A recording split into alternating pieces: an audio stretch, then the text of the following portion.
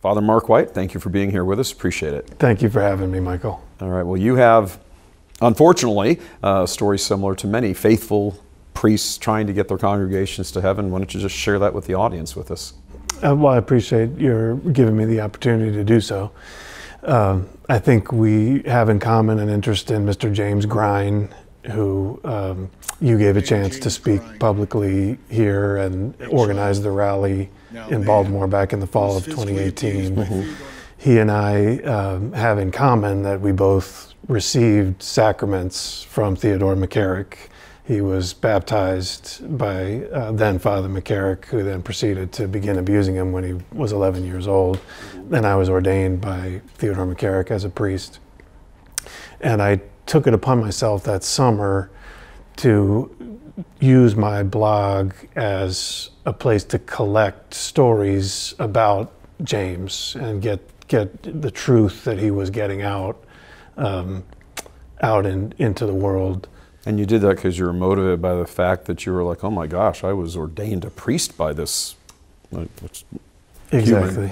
Right, exactly. Yeah, and it moved me when we learned the truth about McCarrick to reflect on my own ordination day, which was for me the happiest day of my life, a day of hope and real joy that day had come. But and what year was that? 2003. Okay, so Cardinal McCarrick was Archbishop of Washington, D.C. at the time. At the time, exactly. Right. And he, but what ran through my mind was James might have been there, or someone else of the dozens of people that McCarrick had abused may very well have been at that Mass with 3,000 people there at the Basilica of the Shrine of the Immaculate Conception in Washington, hundreds of priests. And there's the man who had poisoned their relationship with God being at the center of the whole holy solemnity. And realizing that really changed my point of view on a lot of things. And I'd had this blog that I'd been using to try to get the Word of God out ever since 2008. That's when I started it.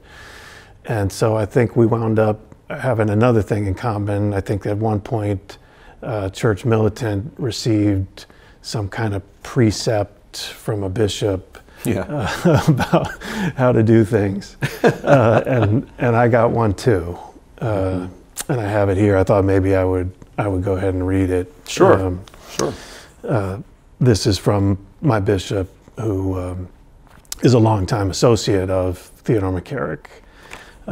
He issued this precept for me.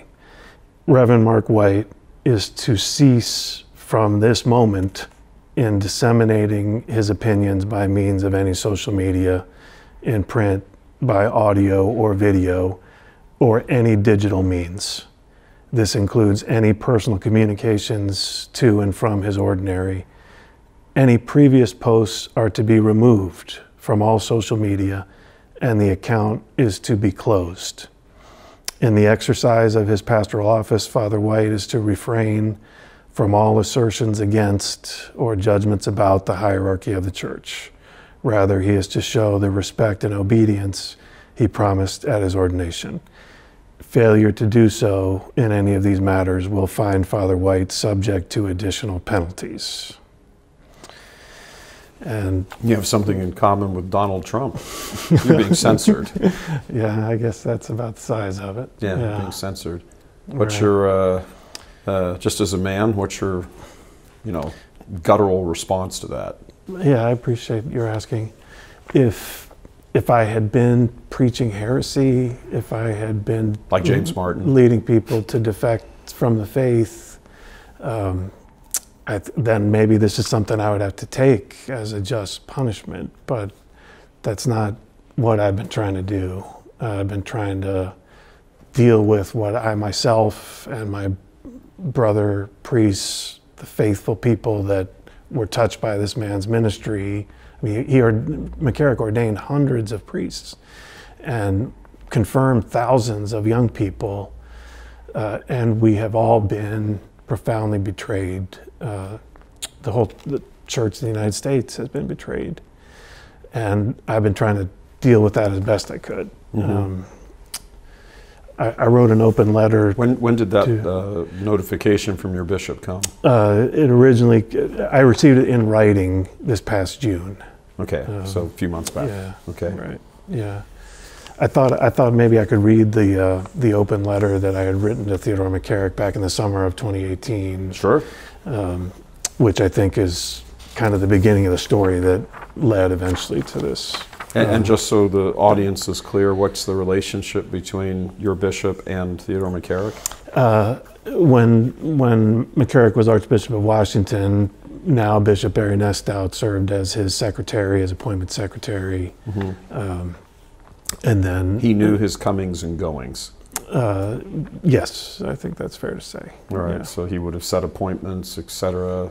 Mm-hmm.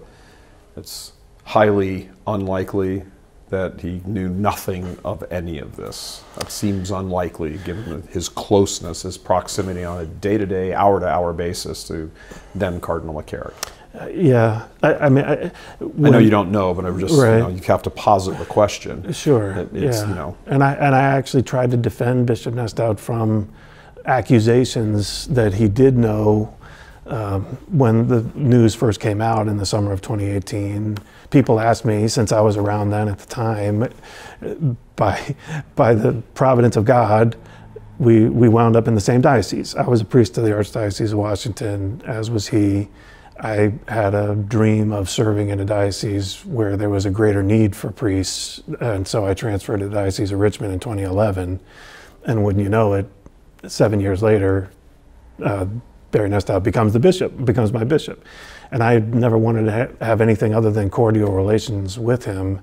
And when the news came out about McCarrick... Cardinal Theodore McCarrick, tonight suspended from his public priestly duties after an allegation he abused a teenager in New York 47 years ago was found to be credible and substantiated. Many members of my parish have speculated, well, he must have known something. He issued a memo denying knowing anything, and I defended him until it now has kind of become clear that there must be something he's hiding, because why would he have done what he's done to me if there weren't something?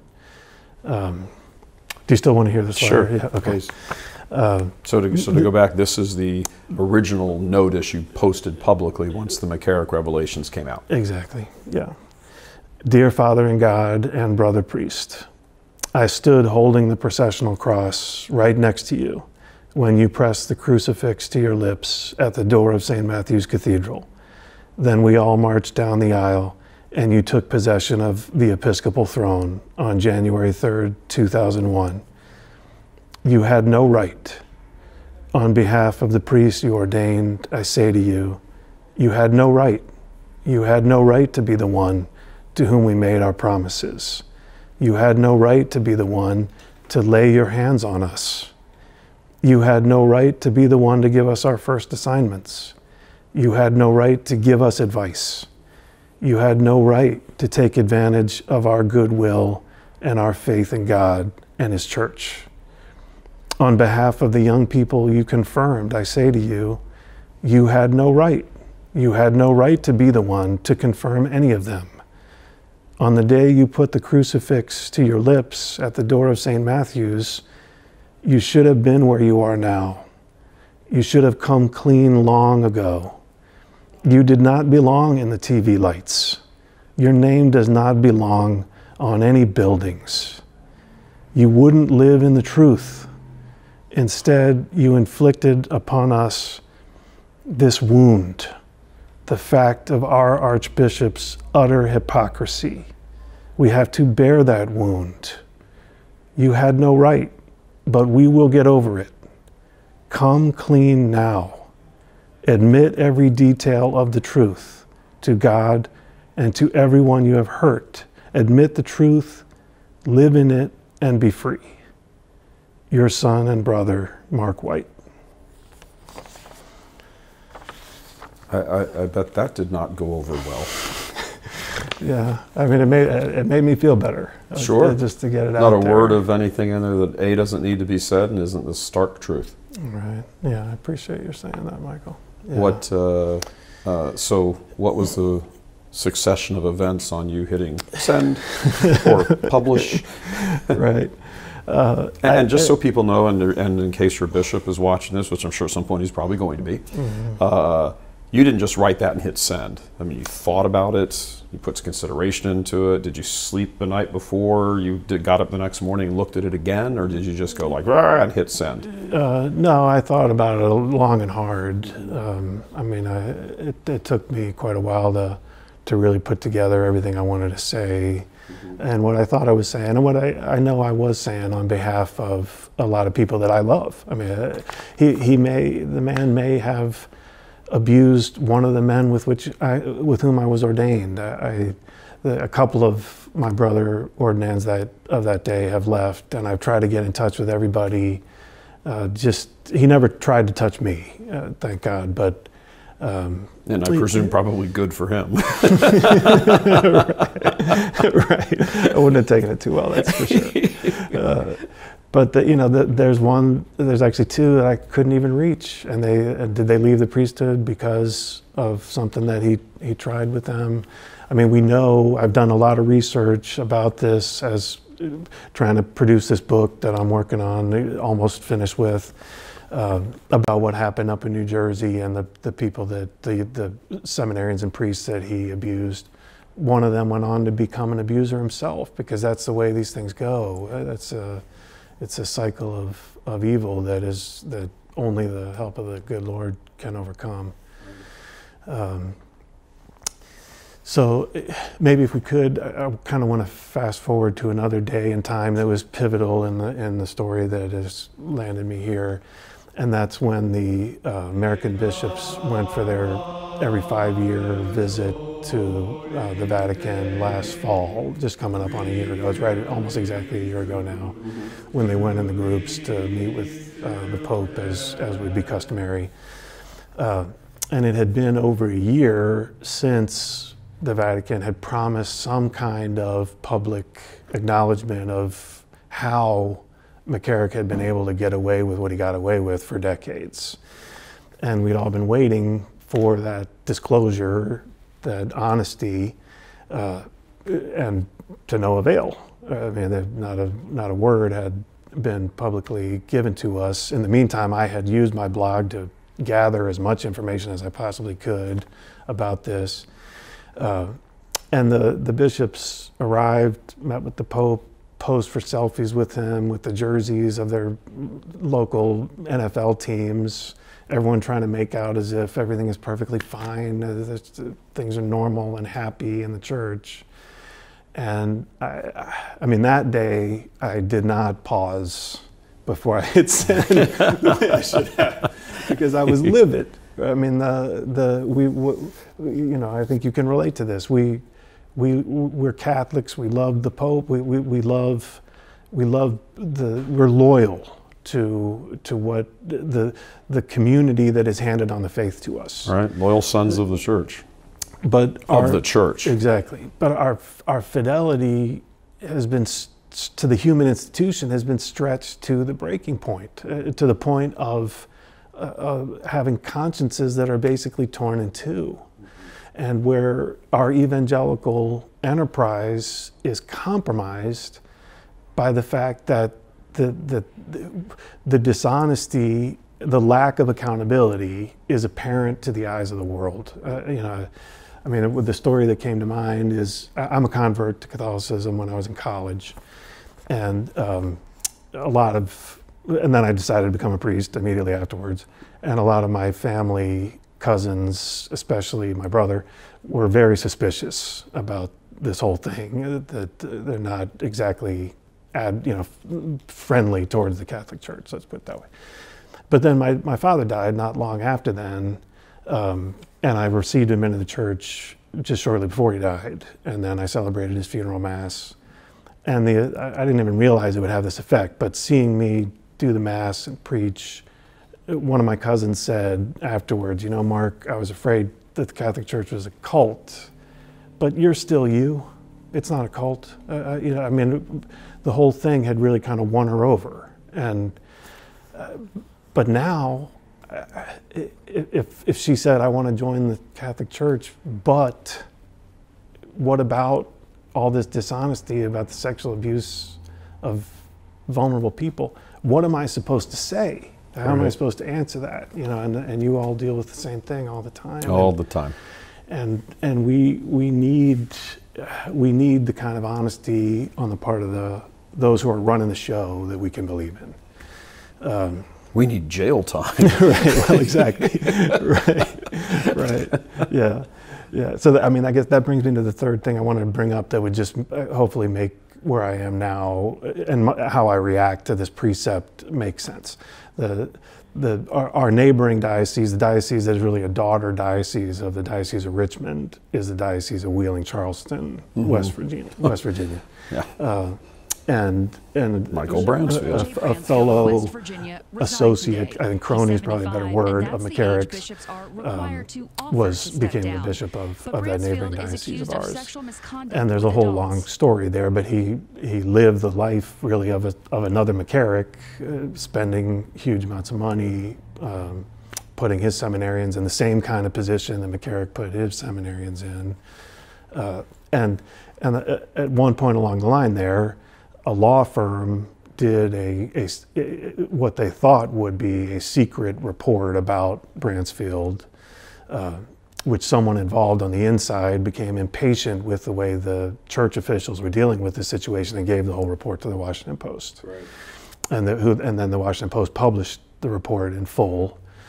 And as I was reading through it, I thought to myself, we need lawyers like this to do reports like this in every diocese in the United States, because we need this kind of accountability. We need this culture which still exists, the culture that allowed McCarrick to do what he did, existed the whole subsequent 18 years while Bransfield was doing it.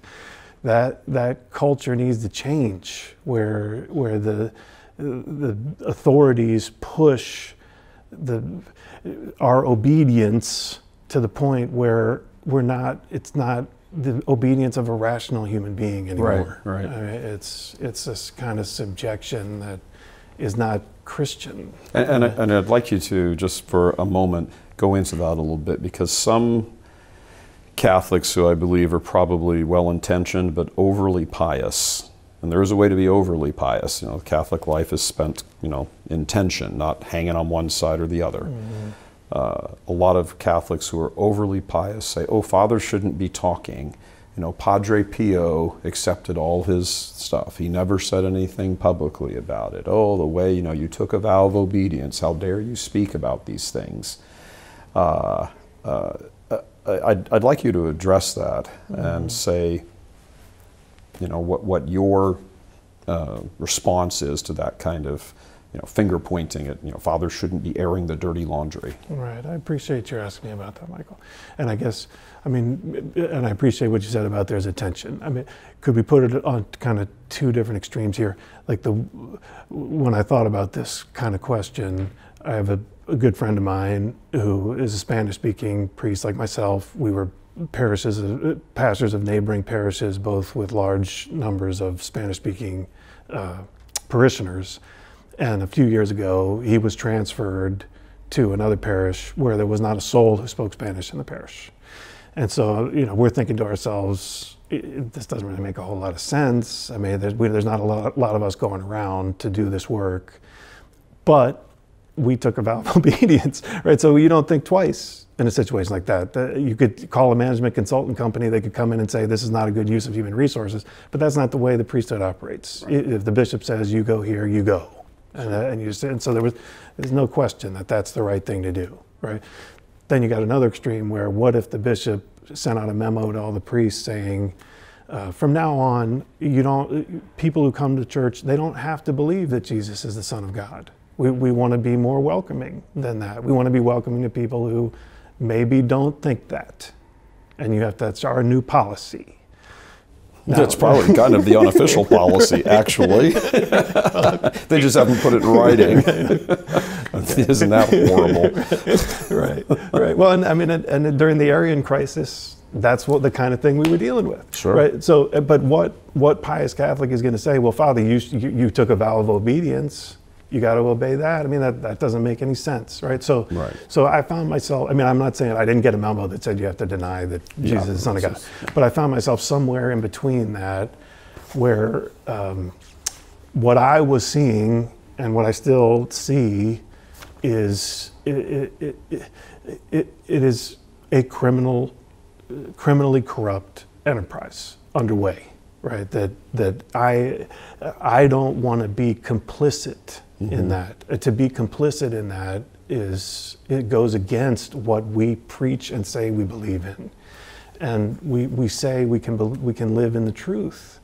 And for me to be told that I need to completely shut up if I'm going to continue to have a roof over my head as a priest, I mean, if have the basic kind of extortion, right?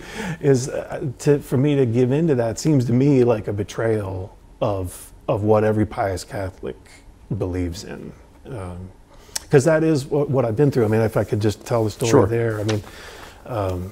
It's a long story because it began back, shortly after that open letter to Theodore McCarrick, and I wrote an open letter to the Pope also, which maybe I better read, just because in the interest of full disclosure about how I wound up in the kind of trouble that I'm in. This was the tipping point, right? So this is from September 1st, 2018. It was after the revelations about McCarrick, James speaking on your show and in other venues, the Pennsylvania grand jury report being published, Archbishop Vigano's first testimony, give his testimony, basically lifting the curtain on everything that had happened, unknown to us. And to his credit, kind of admitting that he was part of all this. Exactly. Right. Okay. So, and I think, well, I'll read it, and in its own way, it speaks for itself. September 1st, 2018. Your Holiness, I am one of your parish priests.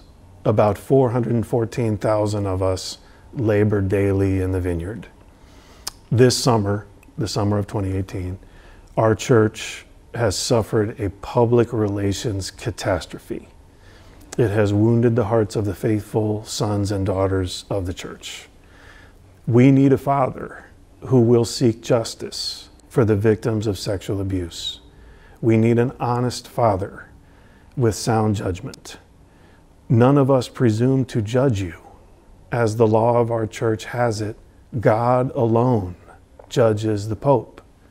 But I, for one, beg you, establish a procedure for selecting at random parish priests from around the world to take the places of the cardinal electors in the Sistine Chapel, then vacate the chair of Peter. Yours in Christ, Father Mark White. Well, it's pretty direct. We, for much the same reason, in Rome, standing in St. Peter's Square, said, you should resign. You should resign, Holy Father. Right. Forget about all the dogma and all that stuff and everything. It's all, we're not cardinals. We're not future popes. But we're laymen in the middle of a scandal that is horrendous. And you're right, at some point it becomes dishonest not to say. Well, I presume that went over pretty well with your bishop. Sure. Yeah. So how soon did you get the phone call? A few days later. I bet. Yeah. Well, and I've asked myself... Was it a calm voice on the other end? Not exactly. It was the secretary to the bishop, who's now the vicar general. Huh. It wasn't the man himself, right. Which I did object to a little bit. He ordered me to remove the post, which I did do. I was obedient then in that. I wanted to be at peace with the bishop. I have all along. I've asked myself, was I hasty and disrespectful in publishing that letter to be as clear, as I can be, on my personal blog. I didn't make a big deal out of it. I didn't shove it down my parishioners' throats, any of that. I didn't seem like that was the right path. I had a blog. It was optional, something for people to read as they would choose. Mm-hmm. But so was I disrespectful? I wish that in the past 2 years I honestly wish that over the course of the past 2 years, I had been proved to have been disrespectful. If I had been proved to have been disrespectful by some kind of forthcoming honesty about this whole thing, that I'd be a happier man than I am now. Right. But it's well over 2 years of a promise of honesty that we have never gotten. Right. So I got the phone call. It's a long story. I'll save some of it for the book, right? But I did meet with the bishop, with some friends of mine came with me to try to have some kind of compromise. He issued that precept that I read earlier. He came and ambushed me after Mass with the Vicar General and read it to me without giving me a copy of it. Which I found very odd. But again, I did obey. I turned my blog off completely for about 3 months, proposed one compromise after another. I gave a list of priests of the diocese to be my editor, to be my censor.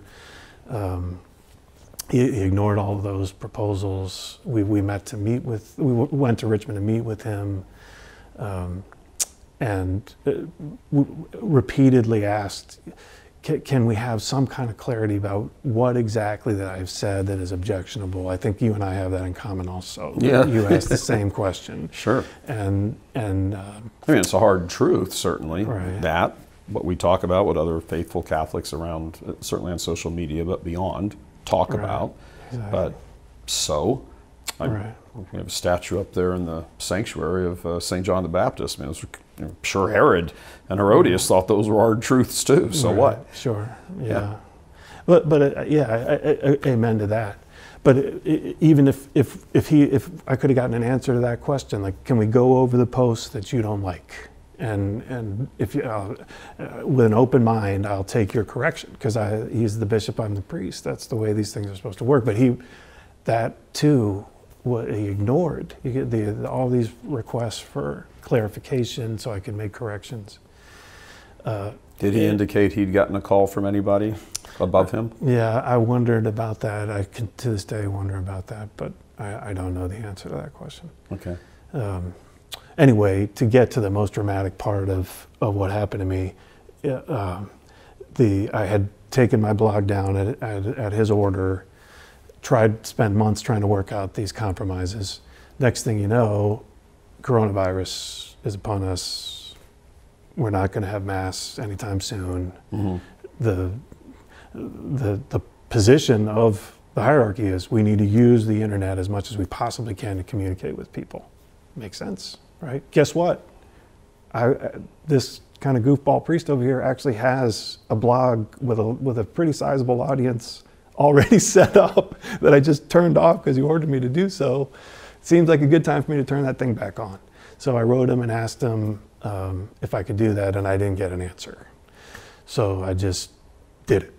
And next thing I know, he has written to my parishioners, not to me, written to them behind my back, accusing me of being a schismatic and of publishing scurrilous untruths. And a few weeks later... The material that you had just read to us, he labeled as untrue. Right, yeah. And a few weeks later, he issued an order removing me as pastor. And then a week after that, he arrived unannounced to celebrate a Mass that I was prepared to celebrate, since my removal order as pastor, according to canon law, does not go into effect until the appeal process, which I had initiated, runs its full course. Mm-hmm. He didn't want to abide by that. And so he came and celebrated the Mass. He said, you can celebrate. And then he stood there talking to the people through the phone, of course, because they weren't there. Right. They were at home, about me, saying things about me that he and I had never discussed, that I didn't even know what he was talking about. Were the things he'd said true? He referred to there having been an old wound between he and I. And I honestly, I mean, it may be true, because he may have some ill feelings towards me from our time in Washington I have no idea what he's talking about. I had no idea what he was talking about then. I have no idea what he's talking about now. So then about 2 weeks after that, he suspended my faculties, and the day after that he had the locks changed on both parish churches and both rectories. And, real noble guy. It's been rough. Yeah, it is. And how long ago was that? That was in May. So 6 months? Right, yeah. So I've had a good canon lawyer through this whole thing, and we tried to do the appeal process according to law. Yeah. A pastor can only be removed against his will if there was harmful or ineffective ministry. That's what the code says. And my lawyer presented all this evidence about the kind of ministry that I've had. I mean, only the Lord knows in the end. But I mean, confirmations, first communions, collections, all that hard data, 3, 4, 5-fold increases of all those things. Mm-hmm. So we had this case of this is a wrongful removal, and we got back from the Vatican a dismissal of the case on the technicality that the word procurator did not appear on page 1 of the dossier, and so there would be no further hearing of this case. And even though everything had been filed on time by my lawyer, canon lawyer, they said since time had gone by since then that there was no further appeal to be put forward. So you're now temporarily, permanently on ice. Exactly. That's it. Right. Let me ask you if you could just conjecture, or perhaps from things you've actually heard, when good, faithful Catholics, former parishioners or people who know you, who are Catholic, and by good faith we mean they believe the teaching, all of the teachings of the Church, they have a good devotional life, an active private devotional life, they go to Mass, all that stuff. Everything you think of when you think of good, faithful Catholic, unlike Nancy and Joe.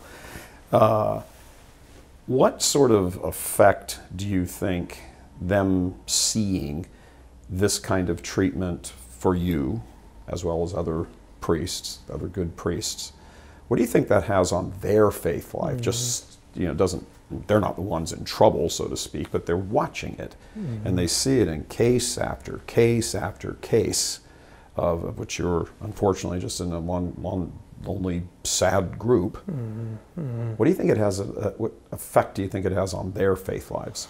I think it's devastating. I know it is, because we're talking about people that I've known for years and love, and I'm still in touch with. I mean, the analogy that I used in my blog to try to understand for myself what had happened to our parishes. I mean, I was a pastor of 2 parishes, and a parish, the life of faith in a parish is, I mean, I'm not a good gardener, right? But it's like being a gardener. Mm-hmm. You have to cultivate the ground gently over years, and little by little, your rose bushes start to blossom, and then the faith that you're talking about, the faith of a Catholic who will go to his or her death holding fast to what we believe, mm-hmm. without it, whatever comes. I mean, that's the rose, right? And I'm not saying I'm a good gardener, but I mean, I had labored at it for these years. And what happened was they brought a bulldozer to that garden. That's what they did. They showed up with a bulldozer and bulldozed it. And that is what is left, is a garden with what had been rose bushes torn in tatters by the front of a bulldozer. Yeah. Do you have a sense that you touched the beehive, you touched the hive that you should not have touched? I do. I can't help having that. Considering what I've been through here, if there weren't something hidden that somebody is gravely afraid of coming out, why would this have happened? Mm-hmm.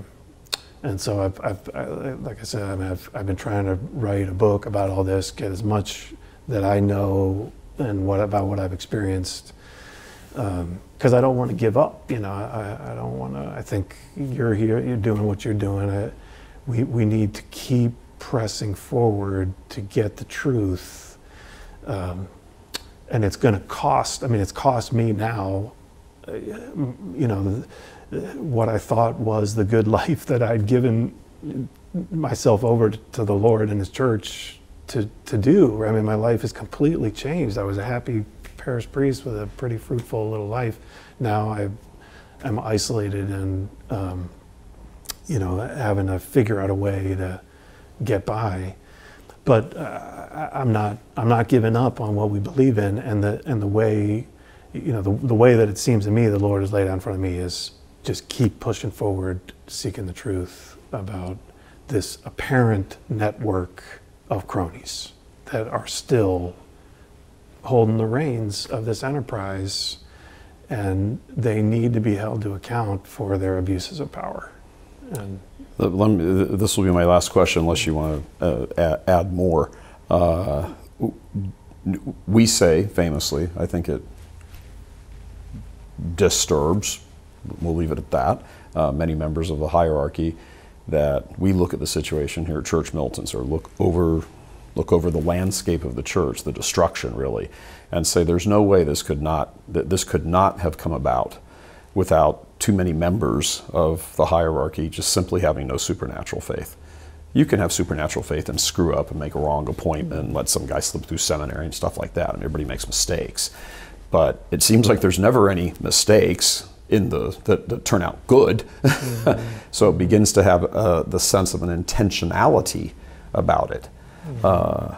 And you know, you can't have that. I mean, you referred to it as we have, you know, as a crime syndicate, and we'd expand beyond the U.S. to say an international crime syndicate. Do you think that the heart of the problem with all of this network of cronies, the crime syndicate issue and everything, is at its core a lack of supernatural faith among many members of the hierarchy? Mm-hmm. I think it's an excellent question, Michael. And I mean, I would say that the proof is in the pudding, right? I mean, if the whole way through, I tried to make sense out of what had happened to me with supernatural faith. I never doubted that I was validly ordained, right? Because that's what we believe. We believe that the power of the sacraments is greater than the sinful minister. Mm-hmm. And I'm a sinner. I mean, I say valid masses, right? So I never that. Thank God, because supernatural faith is a gift of grace. I never, for a second, doubted that.